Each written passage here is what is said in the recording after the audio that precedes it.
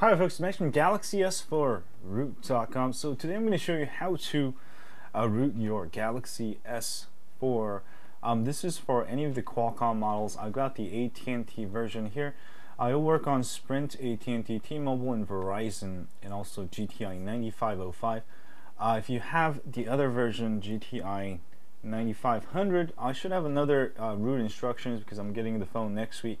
And by the time you see this video, the video might be up, so check the descriptions on my YouTube page here. And let's go ahead and root this. Go ahead and go to Menu, Settings, and then go to More, and go to About Device, and go hit the build number here. Just keep hitting it until it says your developer mode has been enabled. And then go ahead and hit the back button here. And then you'll see a new menu called Developer Options. Go ahead and click on that, and go ahead and click on USB debugging, and say OK. All right, and that should be on. That should be checked. And next, we're going to go ahead and connect it to our Linux computer. I've got Ubuntu running here.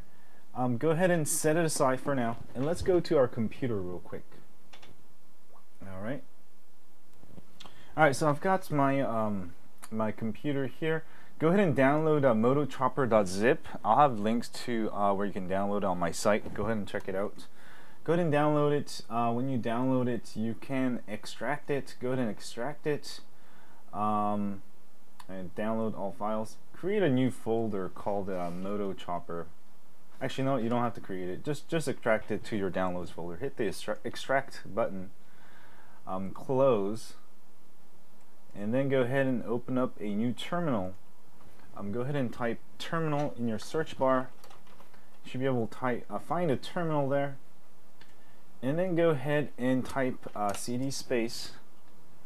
Alright, and go type cd space downloads. Whoops, downloads. And then Moto Chopper. Let me close up, make it close up here. There we go, and hit enter. And you should be able to do chmod, do chmod space 755 space star. This basically gives a execute permission to all the files in here. And type sudo space sh space run.sh like that. Alright. Alright, it's going to ask you for the password. So go ahead and enter the password for your username. Alright, and it should say that Damon started successfully. Go to your phone now and hit OK there, and that will allow your phone to connect. Go ahead and click agree when you see verify apps, and that's pretty much it. That should have rooted your phone. I'm gonna go ahead, wait a second here, and it says exploit complete. Don't worry about the error message there. Go ahead and press enter, and your phone will reboot, and you should be fully rooted. So I'm going to go ahead and change the camera angle. I'll let it reboot first, and I will be back. Alright folks, so once your phone has been rebooted, you should be able to see super user. Yes, so that means you've been rooted. But if you want to verify, I'll go ahead and download an app, rooted app. I recommend downloading an app, Titanium Backup app, and see if you can get super user permissions. So I'm installing it here, and there we go. And there we go. If you get this, that means your phone has been completely rooted. And congratulations, your phone has been completely rooted. Now, if you want to, this root method only gives you root. It doesn't give you custom recovery.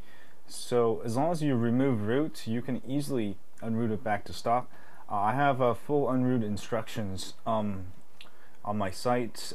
Just follow that. It's a universal Android unroot. Basically, you can install Super SU instead of Super User, and there's an option to unroot your phone completely, and then uninstall the Super User Super SU app, and you should be fully unrooted. Anyway, that was how to root your Galaxy S4, any of the Qualcomm-based Galaxy S4s using your Linux or Ubuntu, any of the Linux computers. And yeah, if this has helped you root your phone, don't forget to hit that like button for me here, subscribe button down there, and also don't forget to subscribe to my email list at galaxys4root.com. We update you once a week with around the week tips, hacks, and more. And yeah, that's about it. Stay high on Android. Go enjoy your rooted Galaxy S4. And also check out this case. If you're looking for a good case, check out Cruiser Light on Amazon. I'll have links to my video of this one also if you want to check it out.